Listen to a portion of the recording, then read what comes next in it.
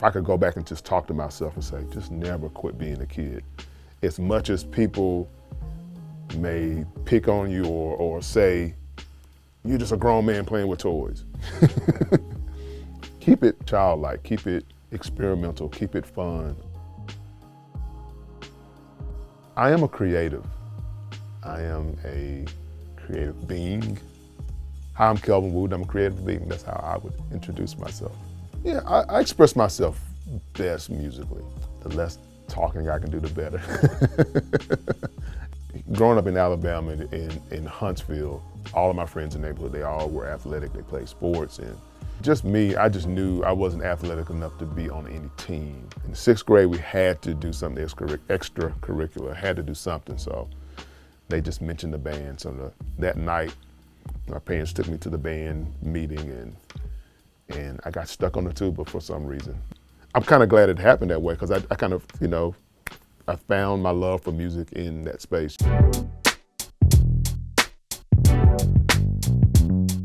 Raphael Sadiq, or Raphael Wiggins at the time, had called, found Spanky's number and called him. And the day that I was skipping school to go over and shed, it's just something that musicians do. We practice, we trade licks, we trade musical ideas or whatever.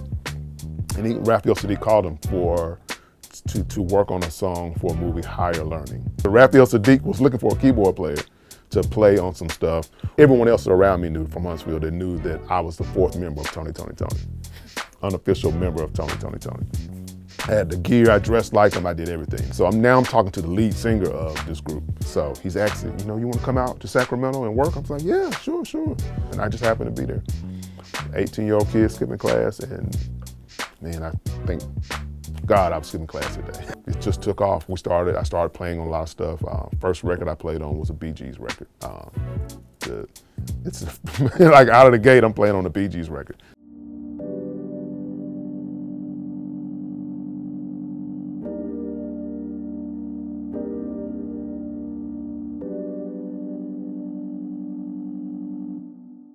Huntsville has always been home. It's always been like a home base for me. So I guess in the sense of just, like I know when I come to Huntsville and I'm back home, then there's a sense of, of not having to do all things for everyone, and, a sense of peace, I guess, just a lack of a better term. And that piece definitely influences how I create. And when I think about most of the artists that do come here to work in the studio, they all have Southern roots, They all either have family from the South or currently living somewhere in the regional Southeastern area. It's not like New York or LA or anything like that, so it's not a lot of those things to do. There's not a lot of meetings you can take, with labels and things of that nature here. You really come to Huntsville, or if they're coming to work with me, they're coming to do music. And that's the focus, and that's the focal point. And everything else around that tends to influence the music, because, it's, you're really locked in on the project. It's a little less angst. I've been to LA a lot, and LA isn't like New York, which is a lot of, you could have a lot of angst. I feel like there's a lot of hurry, rush.